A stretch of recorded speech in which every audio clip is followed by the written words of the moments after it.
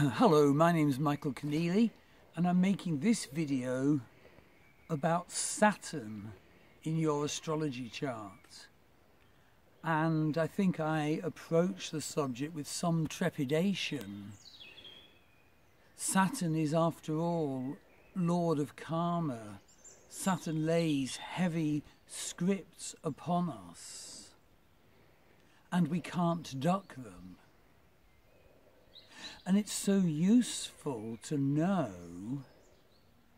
what Saturn scripts are described for your life in your astrology birth chart.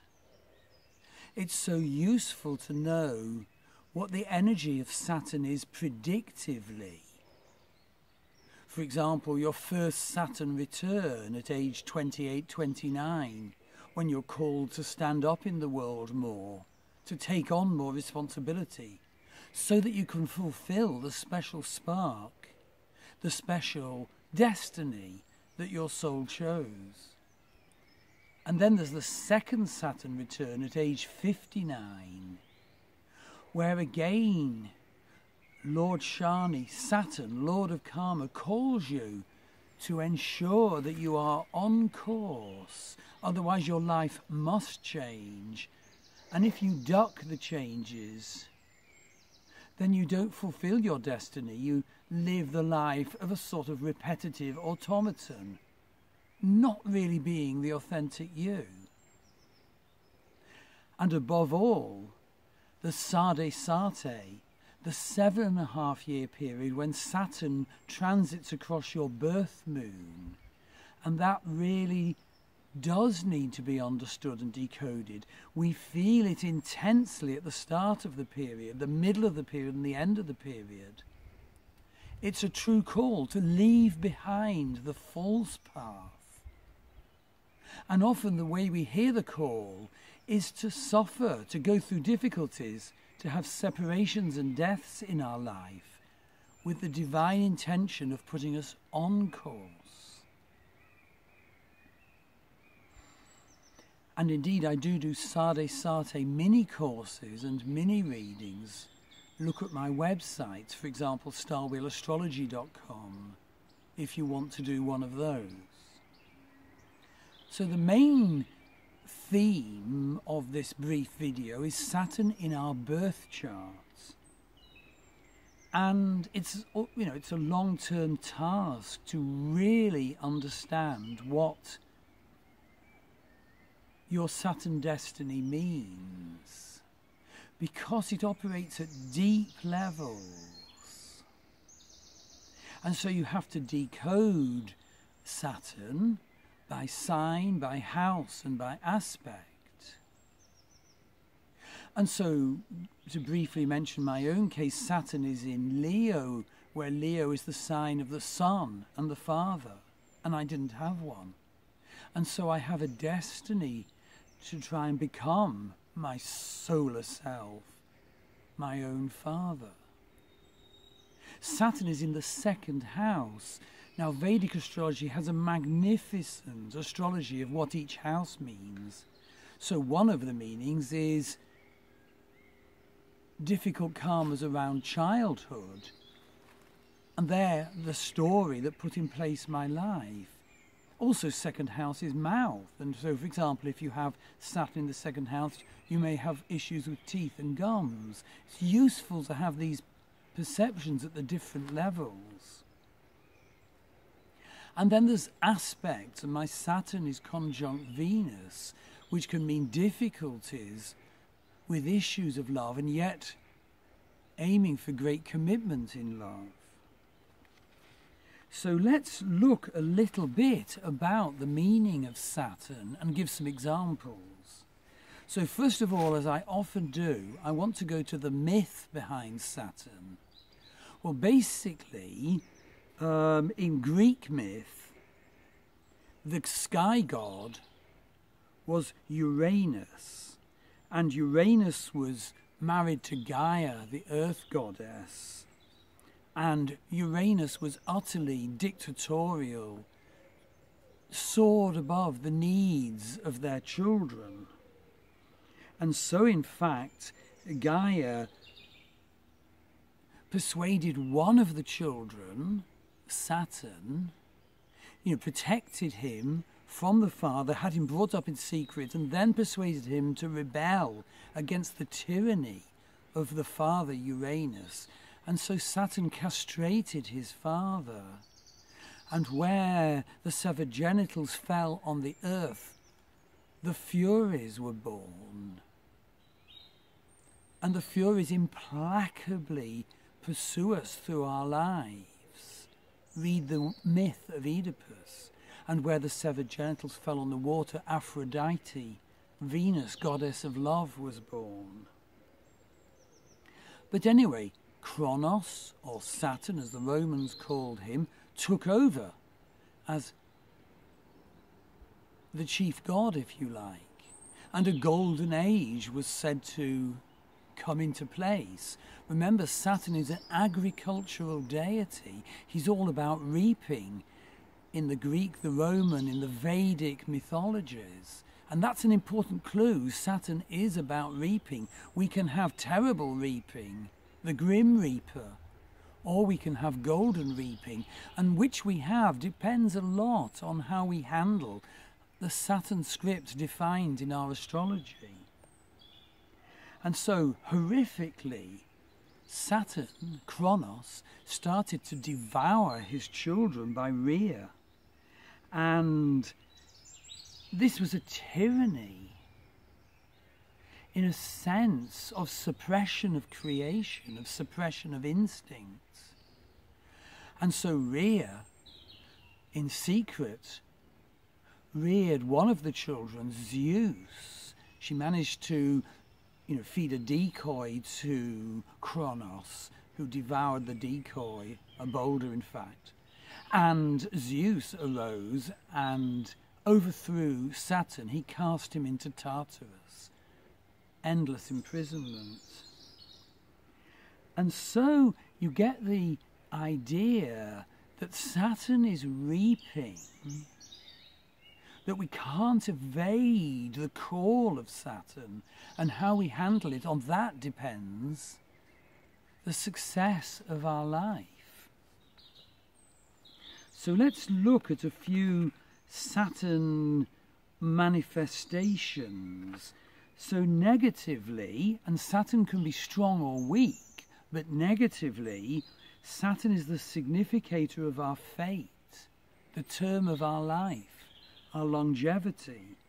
And negatively, he can indicate poverty in our life, areas of ugliness or perversity, sickness, old age and death, bad luck, misfortune, bad karma, unfortunate scripts in our destiny.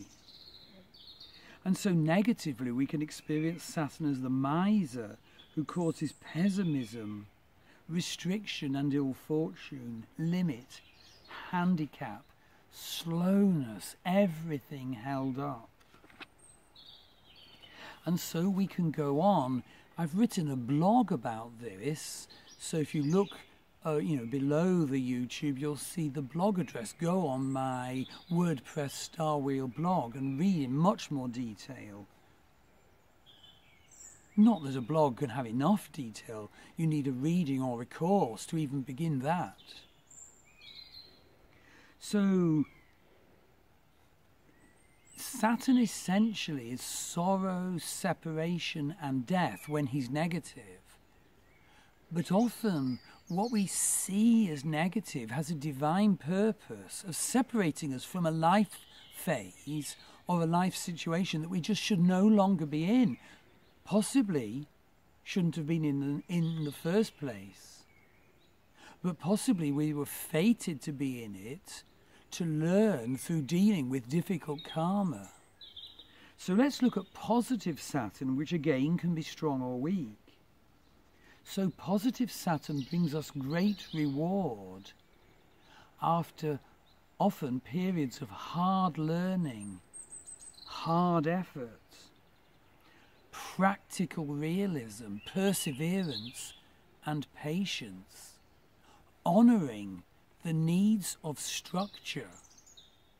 And if you think you can get away with not honouring these Saturn qualities, then you're simply stoking up endless problems for yourself and those you love and for future lifetimes.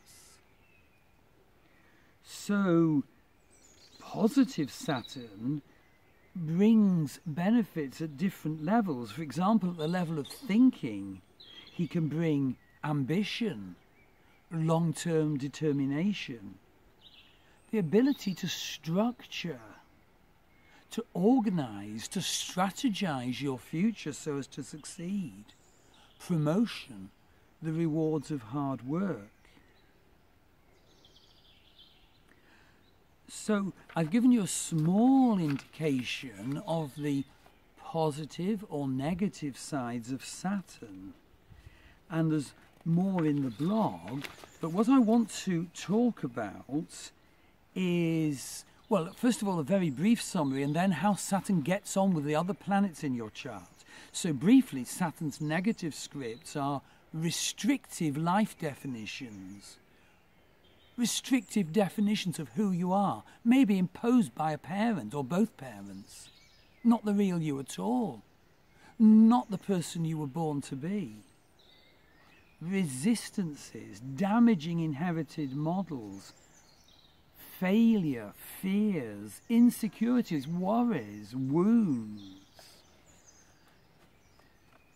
Denial, really, of facing the challenges in your life, so you just turn out to be a robot sitting in front of the television or something, going to the golf club.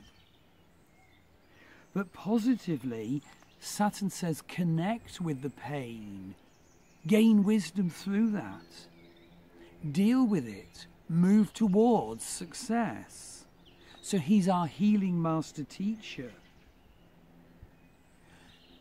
Befriend your demons of shame and secrecy so that you can stand as the person you actually were meant to be, stand beneath the glory of the sun. In some senses, Saturn is the enemy of the sun. The two don't get on. So let's look at some of the possible relationships between Saturn and the other planets. So as I said, there's much more in the blog, and of course there's far more if you have a reading for me or do one of my astrology courses. So first of all, Mercury. Well, basically, it is very valuable to look at how Saturn falls in your chart to understand what effect he will have on your communication. So, for example, he can make you communicate in quite a formal way, and so, you know, for example, if you write poetry, it might be in the form of a sonnet, or very formal. And indeed, Saturn can shame Mercury, and there's a whole system for working out the relationship between each of the planets, what each of them does to the other.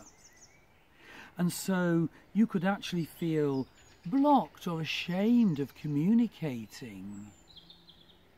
And if so, that needs to be healed. Then if we look at Jupiter, now Jupiter is our sense of purpose, our sense of expansion. But Saturn can shame Jupiter in your birth chart, and so distort you into reception of an imprisoning, dogmatic spiritual form, which doesn't allow the real you to flower at all. Saturn can transit your Jupiter. Like I have Saturn conjunct Jupiter at the moment, and I'm being required to harness lots of expansion that's going on, dot all the I's, cross the T's. Saturn conjunct Venus can bring in ruinous lack of self-respect, a self-fulfilling prophecy that you are not worthy. Mars can trash Saturn, or Saturn can trash Mars. If Mars trashes your Saturn, you'll just be contemptuous of necessary structure, and so your life will be wrecked. Your family will be wrecked. So the ideal is to develop a Saturn that is proud of discipline and structure. So consider having one of my mini readings or mini courses on Sade Sate, or have a full reading, or do one of my Western astrology courses or Vedic astrology courses. Because the role of Saturn in your life does need to be understood, and the understanding can bring about healing and success. Thank you.